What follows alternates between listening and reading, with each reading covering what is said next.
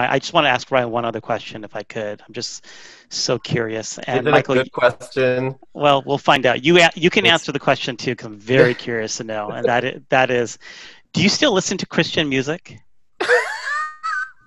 Michael, put a little Smitty down.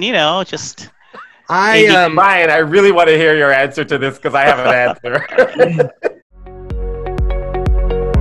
You are listening to the Concierge Minister Podcast, a place to grow, learn, and be inspired as you discover God's purpose for your life. Here's your host, the pastor you've always wanted without the church, Dr. Kumar Dixit. Hey guys, welcome back. We're really excited about this episode. This is what we call a crossover episode where, have you ever watched Law and Order or maybe the Chicago PD franchise where some of the actors go back and forth between different TV shows? So here we are. I am going to be sharing the full podcast that we recorded for our podcast called Church for Atheists podcast. We only used about 10 minutes of the interview with Ryan for that podcast, but I want you to be able to have access to the entire interview with Ryan. So without further ado, here you go. Michael, we have our very first preacher for Church for Atheists podcast. How exciting is that? That is very exciting. I'm not sure. Are we going to be calling him a preacher? Well, let's find out. Introduce him a little bit. Did I call it the sermon of the day? Is that what we're going to call it? Exactly. Ryan Bell is someone that I've known for over 20 years. We were both pastors, believe it or not. And I actually still remember, like, one of the last times I saw Ryan, we were both at one of those church conferences where we were just going to try to change the world, like, in a year. And then, like, within that year, I saw like a CNN article and then started seeing all this news about Ryan thinking about becoming an atheist. And I was like, this can't be the Ryan that I know. And obviously I had to Google, and I was like, I know that face. I was like, this is so sad. Ryan, the guy that I looked up to, the pastor who was going to change the world. This can't be. How's that for an introduction, Ryan? That's a decent introduction. Yeah, the guy that disappointed me. Right? Yeah. You're in line. So welcome. We're glad that you are here. It's been at least 5 or 6 years since you had your experiment of kind of a year of questioning your faith. And then after that, you ended up deciding, and I remember it was like breaking news everywhere, that your verdict was to leave the religion that you kind of lived for and grew up with. So what's it been like since then? Oh, so many different things. It's been a rebuilding. It's been trying to figure out a career, a sort of a goal in life to shoot for.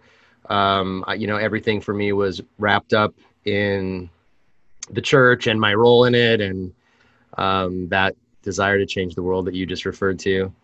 And so it's been I can't believe 6 years has gone by, honestly. It's been good. It's been healing time.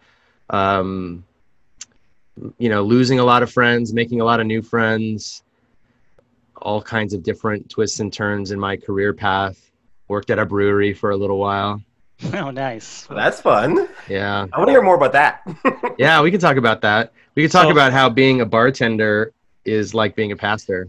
Oh, okay. No, are you a good bartender? I was a beer tender, though I'm a pretty decent bartender as well. Ah, see? That's a career I could look into. Very, very interesting. Well, I remember that year when all this buzz was happening. I mean, a lot of things happened all at once. I mean, you lost your job. Like, you didn't get to like have that year to even think about leaving religion. The religion just kicked you out like pretty quickly. Yeah. If I remember right, you were also teaching at a theological school, and they let your contract go. So I think there was a whole bunch of things that just fell apart in your life. And one of the questions I've always wanted to ask you is, do you regret the way that it all happened? Do you wish you would have had a better way for it to kind of be a little bit more systematic in how it unraveled instead of how it kind of just came pouring down. Yeah, I mean, if I had been a little smarter, I would have thought about a plan B career-wise. A lot of the pastors that I've known over the years were, had a background in construction, or they were teachers before, or they, had a science degree or something like that. And I was, all in from day one. I was, all my degrees are in theology or church leadership. And I think if I had to do it all over again and had a little bit more foresight, I would have thought about how I could prepare to make a smoother exit just financially. But I don't have any regrets about it really overall, because I had always said, in fact, a mutual friend of ours, Monty Saline, and I had numerous conversations over the years about me getting out. Like I wanted space. And I want to draw a distinction here too between leaving the church and leaving my faith. So the two were distinct events separated by 9 months to 2 years. So when I was talking to Monty about stuff, it was about leaving the Adventist church or just leaving pastoral ministry. And he always convinced me that I could do more good staying in and change things from within. And I believe that, and so I was in it as long as they would have me, I would say. I said that I would stay until they wouldn't have me anymore. And a day came when they wouldn't have me anymore, and I left. But I didn't prepare myself for that. And I don't honestly know how I could have done that. I don't think I could have gone to law school while still being a pastor without anybody noticing. Like, why is this guy going to law school? Yeah. You start moonlighting as something else, just temporarily. Yeah. Exactly. Ryan Bell, JD. Yeah, but that's the thing about religion, though, right? I feel like when you're in, you kind of have to be all in. And so there's not really a lot of space, I don't think, to kind of like have a backup plan. So did you kind of feel that conflict? Like having a backup plan was kind of like, saying that you didn't have faith? Yeah, I mean, I think the backup plan that I thought I had was my interfaith relationships and my ecumenical relationships, and that would sort of catch me on my way down. we want to use the up and down sort of matrix. But I found out that there wasn't really room for me in those denominations either, and those relationships were fine as far as they went, but they weren't things that I could fall back on per se. I mean, not even the Universalists would take you in. The interesting thing, I mean, the biggest chance was like Episcopalian. I had really good friends in a very popular Episcopalian church here in Pasadena. And, what people don't realize is that even after earning a doctorate and being an Adventist pastor for 20 years, I would have had to gone back to seminary to learn how to be an Episcopal minister, right. And if I wanted to become a Methodist, I would have had to go to seminary to learn how to be a Methodist minister. And I was like, I mean, I can pray, I can read the Bible, I know how to, bless babies and baptize adults. And if you want me to baptize babies, I just figure out the two are similar enough. I can figure it out, Right. I don't think you dunked them, though. Yeah, no, I think you just kind of just a little sprinkle, yeah. Get a little squirt bottle and you're good to go. So right. Ryan, so we've talked a lot about obviously the loss that you experienced. I know that after 6 years, there's also been some gains. Like now that you can look retrospectively, what are some of the things that you're grateful for that happened out of this? I mean, I think most of the gains have to do with just my inner life. There's not that conflict inside of me to try to reconcile things that don't reconcile themselves. I don't have to believe things on behalf of other people. And I think this is unique to being a pastor. I think my journey would have been very different had I just been, a member of the church. But as a pastor, there was an expectation, and you understand this, to hold a certain level of confidence in things that frankly you're not confident about, and to sort of fake it and frankly lie about what you believe is true, or at least sort of lie by omission, by the things you don't say. Yeah. So that was a huge mental load off to not have to pretend to believe certain things or to hide certain aspects of my life. You know, I'm a craft beer aficionado, and I love good whiskey, and I don't have to hide that anymore. I do whatever I want. I can, you know, my intellectual pursuits are broader and freer. I think I found out that some of my friends were really just church members. They weren't the friends I thought they were, and to be free of that, you know, at first that was painful, and I've since come to see that as freedom, and I've made a lot of new friends that have been, you know, I have fewer friends, but the ones I have, I think are true. You know, there's not that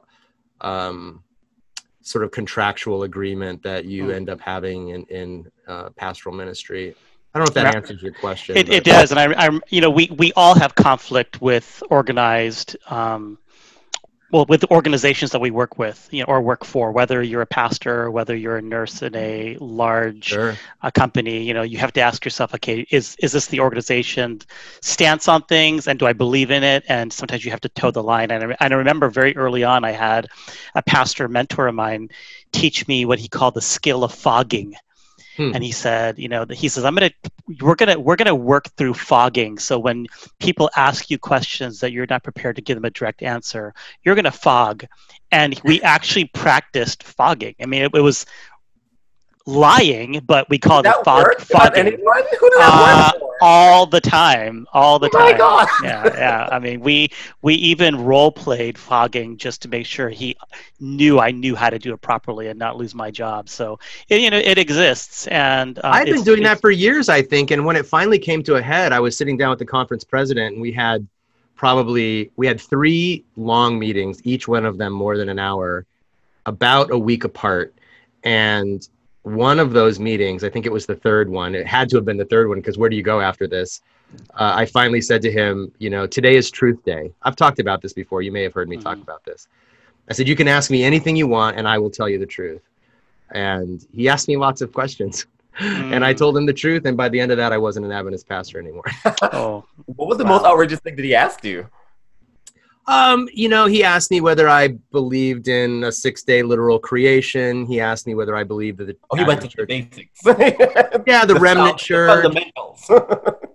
Yeah, he wasn't asking you what your favorite brew of beer was. He did ask me about drinking. Did he? Oh, of course. That's very important. I fessed up about that. But Ryan, you said something really interesting a while back when we were talking about, what Kumar now calls the fogging. I'm curious to know how much of that started even before you started questioning your faith. Like, how much of it, like coming out of seminary, I would imagine that every pastor or minister is doing a good chunk of that. And I wonder, like, what's the balance between, you know, how much of that you were doing before you even started to question versus when you got closer to the end?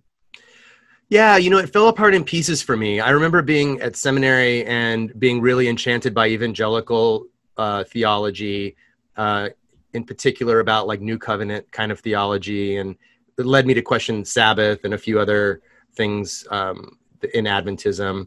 And I eventually genuinely reconciled myself to an understanding of the Sabbath that wasn't tied into salvation or anything like that. And then I remember when heaven and hell sort of went away for me, and they didn't go away in the sense that I was like adamant trying to like convince people that they didn't exist. I just didn't really care about it. And I didn't preach about it. So I used to tell people privately, people that I trusted, you know, if there's a heaven, that's like bonus, you know, it's like, awesome. We get to go. I mean, but I had no confidence that there was a heaven, and, you know, Adventists don't really believe in hell anyway, in the way that most people mean when they say that. So I kind of gave up on heaven, and I thought, well, this is a distraction, you know, it keeps people, you know, in this otherworldly phase. And so those little things fell apart. I didn't believe in, you know, creationism. That was a long time ago. I didn't really talk too much about that. The farthest I got to that in sermonic form was to say that, you know, Genesis 1 and 2 wasn't about, you know, a scientific explanation for the origins of life on Earth. It was wasn't about that. It was about something else, which leaves open the question, how did we get here?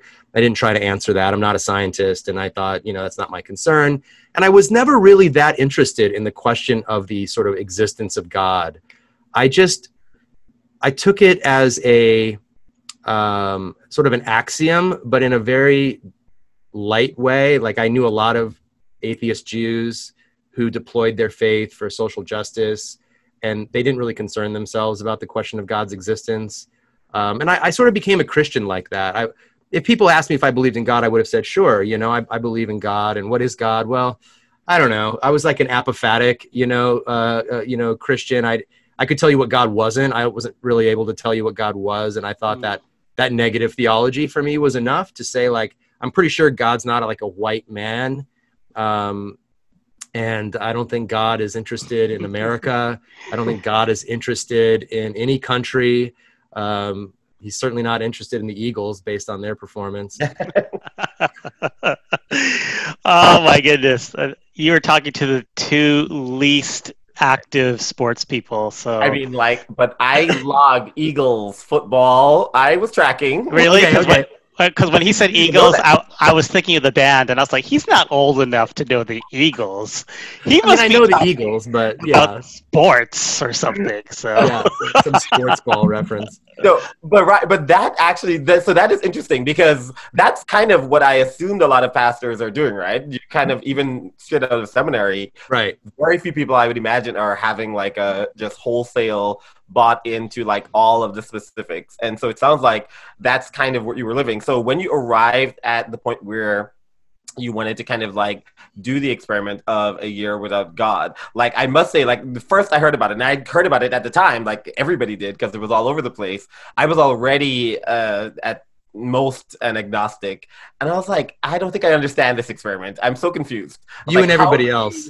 Like, what are you exploring? And just the nature, just the name of it was like, at this point, are you already not to the point where you don't believe? So tell me a little bit more about that moment and what that was about for you. Yeah. I genuinely wasn't sure at that point. I sometimes say that I wanted there to be a God, but I was highly dubious. Mm-hmm. So I think if you had to ask me where was my mind at that moment, I was probably like right up against agnosticism. And I had been kind of a theological agnostic for a long time. Like, there were things that mattered to me about theology, and there was things that just didn't matter to me that much. If you wanted to ask me about like the 7 seals in Revelation, I just didn't care about that. So I think for me, it was, I sometimes said, like, one analogy I've used is, when you go in to see a movie, like a science fiction movie, you suspend disbelief and enter the story of that show, right? And I think Christianity requires that if you're going to really embrace it. You have to suspend some disbelief. The resurrection, if you believe in the virgin birth, nobody's ever heard or seen anything like this before. So there's no reference point for it. So to believe in that, you have to shut off a certain critical part of your brain in order to get your head around that. So I thought of my year without God as a suspension of belief, like the reverse of that. Like, what if I just assume, for the sake of argument, that God doesn't exist? What will happen? Okay. What will happen in my physical life? Like, I didn't, to be a little over the top about it. Like, will I be struck by lightning? Will I be super unhappy all of a sudden? Like, I'll get super depressed, and God's not in my life anymore, and bad things will start happening to me. My friends will abandon me. Well, that happened. But I didn't think that. I mean, I didn't really think that God was going to punish me, but I also thought, well, maybe God will show me some evidence or some reason to believe. So it was a suspension of belief in the hope that I might find some reason to believe. Mm-hmm. And I spent the year exploring sort of the philosophical assumptions of atheism and philosophical naturalism. Because atheists don't have a lack of belief about everything. They have convictions, they have beliefs. What do atheists believe? And then the second half of the year, I really spent like I was a little disappointed that none of my friends really tried to talk me back into Christianity. I really thought someone would labor with me and be like, no, check out this Bible verse or read this book. Or a few people said read this book, but mostly it was super banal kind of stuff like, you've never even read the Bible. And I was like, okay. Yeah. You need to study more. Yeah, right. Pray harder, right? Yes. So I tried to talk myself back into it by reading, I think, like the smartest Christians I could find, people that really understood the challenge of atheism and were Christians anyway. People like Philip, I can't think of his last name all of a sudden, at Claremont Theological. Some, really, C.S. Lewis famously, right? And a few other apologists who weren't like the really annoying apologists, but smart apologists who understand the philosophical challenges, the problem of evil. How do intellectual Christians, explain the problem of evil? How do they navigate around the absence of God? So speaking of that, then, one of the things in evangelical Christianity that is said over and over again, and I have said it probably a few million times, is that there is a hole in people's heart. There's a wormhole that is gnawing at your heart, and that's the Holy Spirit. That is God. That is the vacancy of God. And when people realize that that's God that's missing in their life, they live the most fulfilled, glorious life. And so basically what we've taught is you can't be a whole person until you fully understand kind of the greatness and majesty of God that's missing in your life. So now you're on the other side of that, right? So, and what I just said, I know you understand because you grew up with that as well. Yeah, totally. So is there a hole? Yeah, is there a hole in your heart, Ryan? I mean, is there something missing? Do you feel like big one? Yeah. Look at him, missing so much. I don't know. I'm just, is there a part of you that's kind of less happy now because you don't believe in God? I'm definitely not less happy. I'm not necessarily, well, yeah, it kind of depends. So I think everybody has a hole in their heart. Like, the longing to be loved and to love and be loved, to be understood, to be seen. And I think people can genuinely fill that hole with an idea of God. I think one of the most moving things about like evangelical worship is this sense that we are loved unconditionally.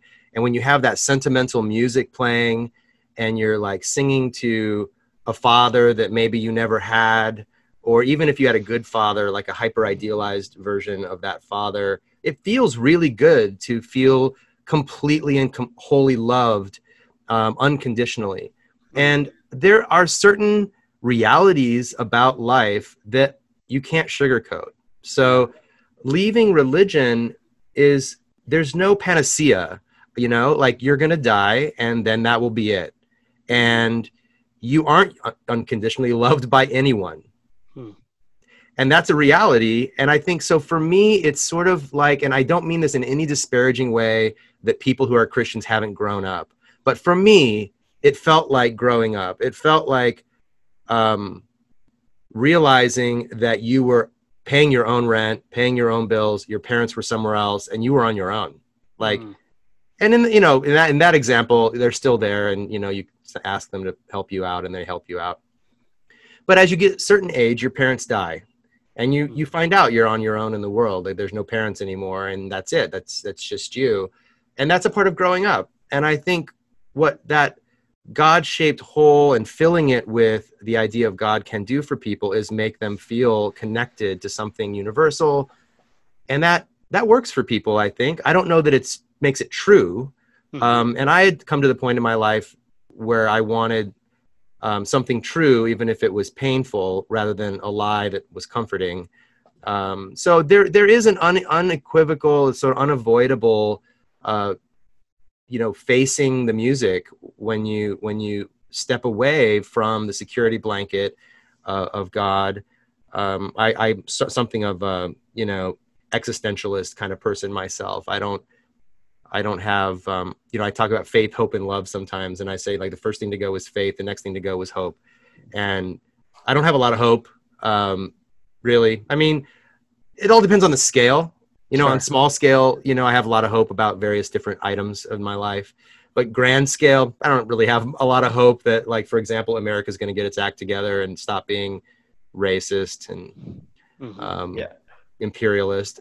I don't have a lot of hope that human beings are going to start loving one another. Although in small situations, I see that kind of thing happening. But we can love each other whether we have faith or hope.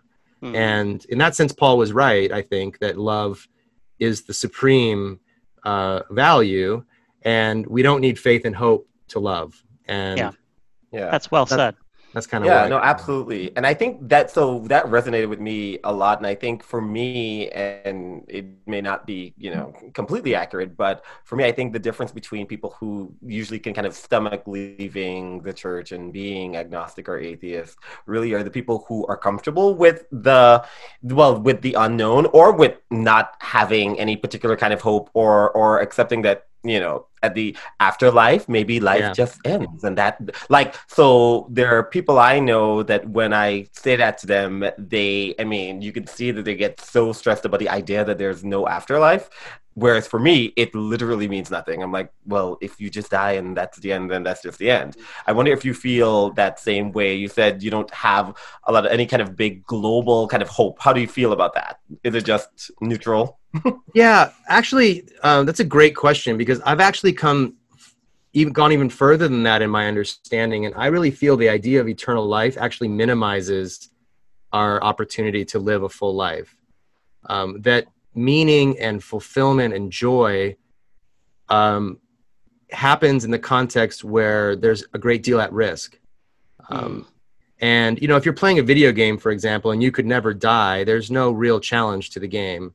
And of course, in a video game, you just start it over and play again, which is kind of the Christian version of the video game, right? Like you do your best, you die, you get to start over. Maybe you get to start over. but when you think about the things that you love the most in life, or the things that you value the most, they're part of that value is based on the scarcity of it, or the indefinite nature of it. And I think we need to be finite in order to really live a life as a life. I'm stealing right now from a book that has become my very favorite book on this topic, by a Yale professor named Martin Hageland, called This Life. I don't know if you can see that or not, but I highly, highly, highly recommend this. It's called This Life's Secular Faith and Spiritual Freedom. I didn't plan to do that, but I'm getting it instantly. It's so good. I had him on my podcast. You can listen to my interview with him on my podcast at Life After God. But he really makes the argument so cogently that we cannot, any religious system that postulates eternal life really is not living, sort of advancing a full and a complete experience of life. In fact, Christians, just to use that example, when they mourn the loss of their loved ones, or when they're fearful of death, they're actually living a secular life. They understand intuitively that this life matters. Mm-hmm. And the idea that this life matters is a secular idea. And it's driven by the idea that we don't forever, and we need to value the moments that we do have. That reminds me of kind of the religion of Sikhism. They don't believe in reincarnation, or they don't believe in eternal life. They just believe that, when I talk to my Sikh friends, they're so comfortable with the idea that this is the one life that you have. Yeah. And so make it the best, and do the best to care for others, be justice, and and demonstrate love on this earth, because this is the one and only chance that you have. And I think you are right. When you live with that kind of worldview, you're going to be the best that you can be, because you don't get to start over. You don't get to put a quarter in the machine and have a do-over again. Right. Yeah. And this is the heart of humanism, really, which is how I primarily identify in terms of my philosophical worldview. And humanism to me means that that we're the ones that we're waiting for. You know, there's no one coming to save us, and we're it. So there's no rescue plan unless we craft one. And the world we leave to our children is the one that they're going to inherit, and there's no backdoor exit. So I think it puts things in such relief, in such stark relief, and it makes you care about things in a deeper way. It's hard to explain, because I know a lot of Christians would say they care, as much as I do about the world, and I believe them to a point. But I think until you've really seen the world from this perspective, it's so precious, and I think I value it even more than I did before. It's beautiful. Yeah, that resonates. It definitely resonates with me. You are listening to the Concierge Minister Podcast with Kumar Dixit. Coming up. But it's an interesting point in the sense that I think when on my way out the religious door, I had made Jesus into the thing that I needed Jesus to be in order to do what I needed to do, which was not sort of a miraculous savior, but a teacher of goodness. So along those lines now, and valuing the world, and I think that, humanism and your approach seems like it would lead to just valuing people and personal connection, and making sure that you're kind of being, the best person you can be, and you're kind of really kind of pushing for global human flourishing as much as possible. So does that inspire you to kind of keep going? And what do you view as your inspiration? So when you wake up in the morning, what are the things that you're super excited about that inspire you in the world you see, every day?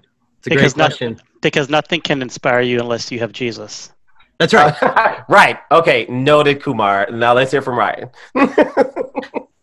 Yay, Jesus. Well, it's an interesting, I know you're joking, but it's an interesting point in the sense that I think when on my way out the religious door, I had made Jesus into the thing that I needed Jesus to be in order to do what I needed to do, which was not sort of a miraculous savior, but a teacher of goodness, and that was the Jesus that that Jesus is in the Bible too. So to me, the inspiration is the struggle for justice and equality, and as you said, human flourishing. And I do think, even though I don't hold out a whole lot of hope in the sense that I think it's a foregone conclusion, or that we're going to get to the other side. As Martin Luther King Jr. popularized the expression, the arc of the universe bends towards justice. I don't believe that anymore. I don't believe the arc of the universe bends by nature or sort of in an eschatological way towards justice. I think we have to bend it, and there's a possibility we don't bend it and it stays the way it is or gets worse. So that's what inspires me. I fight for tenant justice. One of my primary outlets here in Pasadena is I'm an organizer with the tenants union, and we're striving for equality and fairness in housing. I work at the Secular Student Alliance. That's my day job, and I work with students who are trying to make a difference on their campus.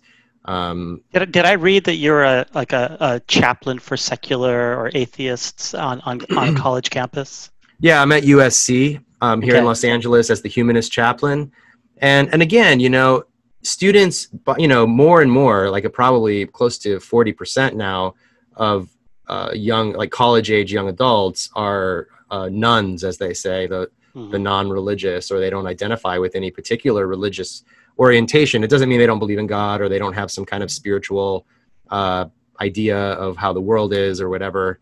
But they wouldn't say, oh, I'm Jewish, or I'm Muslim, or I'm Hindu, or I'm Sikh, or I'm Buddhist. They're just none of the above. And a lot of them don't have a belief in the supernatural. They don't believe that there's anything out there beyond what we can see, or I sometimes say the things that we can see, or the things that we could see if we had strong enough instruments, So yeah, I work with students, non-religious students on campus, and the goal there is the same. It's how do we form good lives? How do we live good lives? What does it mean to be an accountant, but not just an accountant, if that's your career path, but someone who's an accountant that lives for the sake of the world, for the goodness of the world. And some professions lend themselves more to that type of orientation. Some people become nurses and doctors because of that. So yeah, and I think those are the things that inspire me. My politics is very much oriented around the same thing. I think politics is a kind of, to me, politics is about people coming together and solving problems that they share together, whether that's as simple as how do we cross the street safely, all the way up to, how should we be in relationship to China? All of that is politics. And human beings long ago learned how to be cooperative and discovered that cooperation was stronger sometimes than competition, maybe even most of the time. And I think politics is about trying to figure that out, trying to figure out, like, how can we cooperate for the betterment of everyone, and understanding that the betterment of everyone might mean sacrificing a little bit of something that I have, but in the end means that we all get to thrive. So for me, politics is kind of everything. I think everything is politics, and politics is everything. I mean, I know people will cringe when they say that, when they hear that, because they think like a political campaign, Biden versus Trump. Right. And that can be very soul sucking. But even that is important, because it's a struggle for who has power. And one of the options is not nobody. Like, one of the options on the table is not nobody has power. Somebody has power. And those people that have power are going to make decisions that affect all of us. And so we either have it or we don't have it. And so I think at a very base level, my day is spent trying to fight for power for people who don't have it. What's really interesting, Ryan, is the Apostle Paul, before he became the apostle, he was Saul, and he was very fervent. He was, just go get it personality. He was just doing it all like crazy. And what's interesting is, after he had his conversion experience, his personality still stayed the same. He was still as fervent. He was still crazy. He was still going at 50 miles an hour, but just had a different outlook in life. And as I'm listening to you, I think it's so interesting, because, you've had kind of a conversion or a diversion, if I can call it that. But the person that I know from 20 years ago is still the same Ryan. I mean, the same issues of justice and equality, and trying to help the refugee, and, all the stuff that you did in Pennsylvania is still the same Ryan that I know that is living out, in California. So it's really interesting how, there's still that similar arc. I appreciate you saying that, because I feel the same way. Sometimes people that I knew pretty well, but a lot of times people that I didn't know that well, they take this change in me as like the biggest thing in the world. And after 6 years, I almost forget, and it's not really that big of a deal to me. Right. And someone the other day, a friend of mine who's also a former Adventist and probably agnostic, said, I hope if you don't mind, I wish you a happy Sabbath. And it was like earlier today, actually. And I was like, Friday night. Yep. I guess it is. I mean, it just totally doesn't even occur to me anymore. Wow. That's so funny, because I was like going crazy today trying to mow my lawn before the sun went down. So. Which I think is actually a fine practice, and absolutely fine. Very restorative of your soul. It's good. Yeah, I totally identify with that whole thing you're saying too about, people. It's like when people assume that, so if you're no longer a believer in Jesus, then you must be like just full of sin and hateful. And there's this big question. Well, how could you be good without God? And that's probably one of the most annoying questions that I get. I love turning that question around and saying, like, if you don't know what's good unless God tells you, then that's pretty problematic. It's problematic at best. And so I think that's why you're the same. It's because you're good and your values are your values, and they always were. So that's a good point. Nothing that would change over time. That's a good point. I think it was probably 1997 or 1998. I was on an airplane to Barbados. I was doing a pre-trip for a mission trip because Barbados, of course, needs missions. Totally. And That's how we do. Sign me up. Yeah. And I was with my mentor, and he said, "You know what's so amazing, Kumar, is our little sliver of faith as Christians, and especially as Seventh-day Adventists. You can go anywhere in the world, show up to a church, and you're like family. Like it doesn't matter. It's just something so beautiful and redemptive that you can go anywhere in the world and just say, 'Hey, I'm a Christian,' and they will have you at church. They will take you out to eat. You know, they will love you. They will just care for you. And I know that I live in my bubble as a Christian, and pretty much everyone I hang out with socially are my Christian friends that I grew up with, And so now that you've kind of had this divorce from Christianity and that was your bubble exploded, where do you find your community now? Yeah, it's a really good question. And if I'm being totally honest, I don't have a regular experience of community. Okay. There are secular communities that meet in various places around the country. There's a few here in Los Angeles. And I just haven't felt the draw personally. I think the biggest answer to that question is probably the people I organize with in the tenants union. Mm-hmm. These are, people who I struggle alongside for justice here locally. And my neighborhood has become more my community, which I think is kind of this organic thing, It wasn't like an artificial community that was built to be a community. Atheists do this too, especially atheists that are former Christians. They want to build a community, and it's like a community for the sake of community, which I don't think there's anything wrong with that if you can sustain it. But I think by the time I left the church, I was really exhausted by being in the role of the person who had to whip up this sense of community or really work to bond these people together. And I think I was just tired of that. And of course, COVID has really put the kibosh on all sorts of, experiences of community. So let me ask you this. When you go into any random church, it doesn't matter what denomination is. Yeah. Like a good 60 to 70 people, 70% of the people are just weird. Like you just got like weird, crazy church people that you got to deal with. So that is true.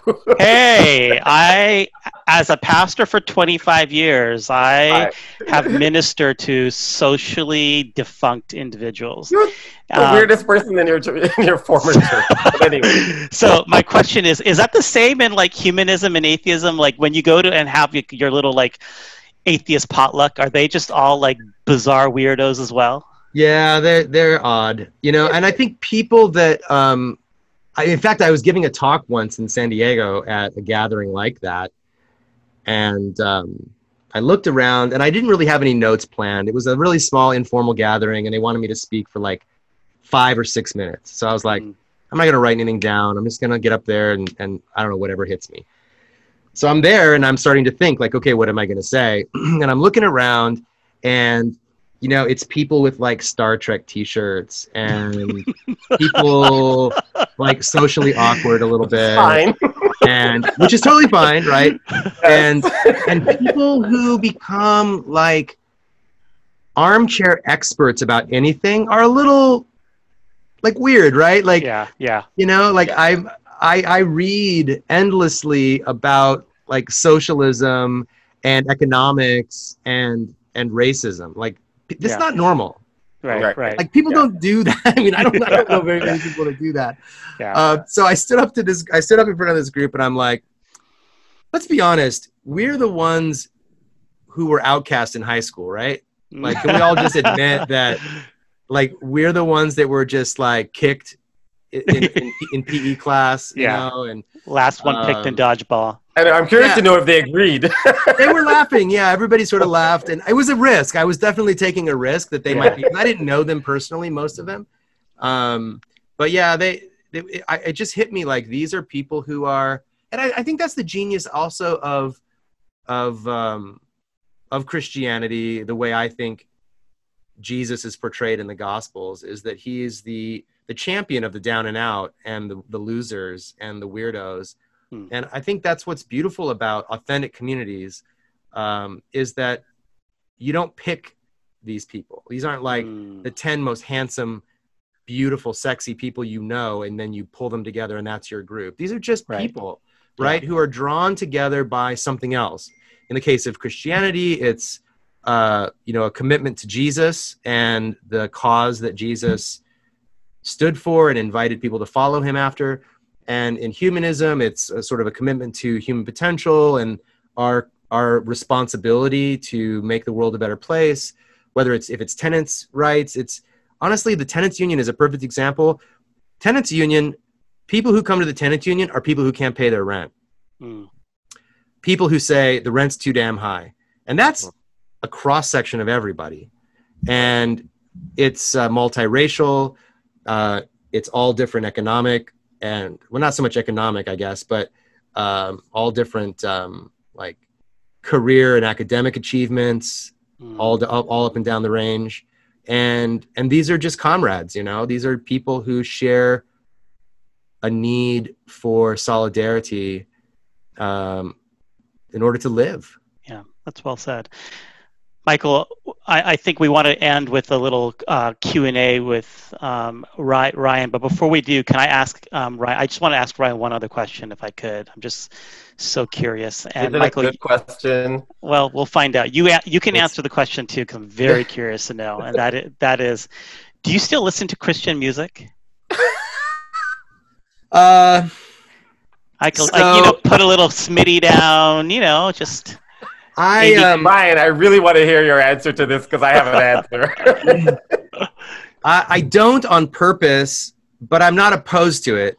Okay. I don't use iTunes much anymore. I listen to Spotify mostly. But if I'm ever like just on iTunes or like I'm renting a car, I don't have a car with Bluetooth, but if I rent a car and my phone connects, it just automatically starts playing my old playlist. And there's a lot of Dave Crowder Band on there. Yeah. And it's really, really well done. Like, he's an incredible musician, and that band, I don't know if they're still together or not. Really talented guys. And there's some really thoughtful Christian music that I still listen to. U2. That's a Christian band, right? Yeah, they're the original Christian band. Right. REM, all those guys that are asking the big questions. But what's funny that will amuse you and your guests is that sometimes as I'm doing the dishes or cooking, I will start humming something before I'm aware of it, and it's a hymn invariably. And the other day it was "To God Be the Glory," if you can imagine. And I was like, of all the things, where'd that come from? Like I am like philosophically opposed to that song on principle, No, like you should be proud of what you've accomplished. Don't give all the glory to God. Well, that just shows that great God-sized hole in your heart. What it shows is a lot of brainwashing. I was going to say the depth of the brainwashing. Because listen to this, and now this, you totally stole my confession for tomorrow was going to be about this. So today I went to our local Christian bookstore because though I am, not a Christian anymore, I am very much a vegetarian. So I need to, you got to go stock up on all of your soy protein. So I'm walking through the store, and before I know it, I'm like really, really vibing with the song Forever.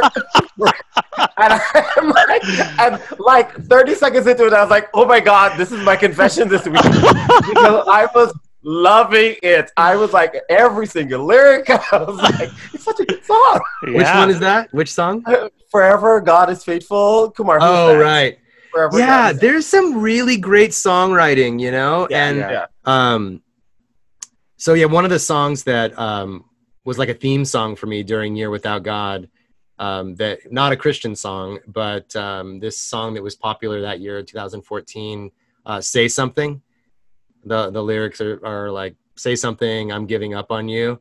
And I remember the first time I heard it, I was in the car, and it's a beautiful melody, first of all. And so I was just instantly like drawn to the melody. It has a worship song quality to it, like melodically. And then these lyrics come on and I'm just bawling. Like I'm just like in tears because I'm thinking this is exactly my prayer during this year, you know, say something, you know, anything. Wow. I would have followed you. The lyrics says, I would have followed you anywhere. Yeah. That's amazing. That really is. Music is powerful. Ryan, would you be willing to, since you are our first preacher, would you be willing to allow us to do a real quick Q&A with you, kind of a little would you rather game? Sure. And if it works out, we'll probably do this with other people. So there's a lot of pressure for you. I'm the guinea pig. It's make or break, Ryan. Yeah, I'll try not to screw it up. All right, perfect. Would you rather watch Netflix or go on a hike in the woods? Right now, I'd rather go on a hike in the woods. Okay. I've been watching a lot of Netflix. Yeah, okay. What are you watching on Netflix right now? Right now, I'm watching The Politician. Oh. Okay. Ooh, I have that on my list. So I haven't it's very darkly funny, which is right up my alley. Yeah. Yeah. Okay. Would you rather phone somebody or text somebody? Text. Okay. He doesn't even have his phone on. I did hear a ding somewhere, so Yeah, Michael, I think that was my girlfriend's computer. Sorry about that. How rude. Would you rather take a shower or a bath? Oh, a shower. A bath is such a pain. So gross. Who wants to sit in your own bleh? And it's a waste of water. It's not very disgusting. If I'm going to do that, I want a hot tub, and then I'll take a shower. You know? Yeah, exactly. The shower is still going to happen. I think it's just so sick. And I've only seen this in the movies where people like the hopeless romantic puts her head underneath all the water in the tub. That is disgusting. That's all I'm going to tell you. Okay? Definitely don't open your eyes. That is not hygienic at all. Okay. Would you rather watch Game of Thrones or Homeland? Game of Thrones. Okay. Would you rather Instagram or Twitter? Oh, Twitter. Why is that? I know. That sounded like it had a little bit of disdain there. Yeah, I know. Instagram. I do Instagram for a variety of reasons, and it's just very time consuming for me. It takes a while, and you can't link anything in the comments. You have to do the link in the bio, and then you got to do the bio, and you can't use a freaking computer. You got to do it on your phone. That's right. So you're pecking, and it just takes too much time. But it is the most. I think it gets the most traction right now. I think most people are using Instagram, so I definitely do it, but I don't take pretty pictures, and I don't do story very often, and. Yeah, I'm one of the few people left on Facebook. You're an OG. It's it is totally reminiscent of what did Google have back in the day? Google? MySpace. Google Plus. Yeah. No one is there. It's just me. It's anyways. Would you rather wear boxers or briefs? Boxer briefs. Oh, interesting. That was not an option, sir. I just realized this is kind of inappropriate sexual harassment question, Michael. Why did you add this to the question? If not, we want to know if Ryan is wearing boxers or briefs. If we had a female on all the show, neither. Want to know. Neither. All right. Most important question: would you rather drink beer or wine? Ooh, that is such a hard one. At the end of the day, wine. Okay. Yeah, I wouldn't know, but. Of course not. Right. The real answer is whiskey, though. Right. Okay. I hear whiskey burns your throat. Why would you do that? My girlfriend and I believe that it keeps us healthy through the winter. An ounce or two of whiskey every night before you go to bed kills whatever's. Yeah, it's great. Well, I like the burn a little bit, and if you have better whiskey, there's less burn. Okay, so Michael is a nurse, so I'm going to ask the medical professional. What do you think about that? I think that sounds like it makes a lot of sense. I mean, it's alcohol. Alcohol kills germs. Yeah. COVID. You know when you start to get a cold and there's that little sting in the back of your throat, and you're like, "Oh, knocks it right out. I'm getting sick," and I just take an ounce of whiskey and knocks it right out. Really? Okay. See, this is Paul telling Timothy you need a little bit of whiskey for your throat. Yeah. We'll go with that. Hey, Ryan, thank you so much for joining us. Thank you for your sermon, and really thank you for just being authentic and being honest with us. It's My been pleasure. great to catch up with you. Thanks for listening to the Concierge Minister Podcast. If you want to learn more about growing in your faith or looking for an online faith community for support while you're on your journey, please visit conciergeminister.com or send us an email at conciergeminister@gmail.com. Don't forget to click the subscribe button and give us a 5-star rating. If you find this podcast helpful, please tell your friends about us. Thanks again for listening. Until next time, go and live your best life.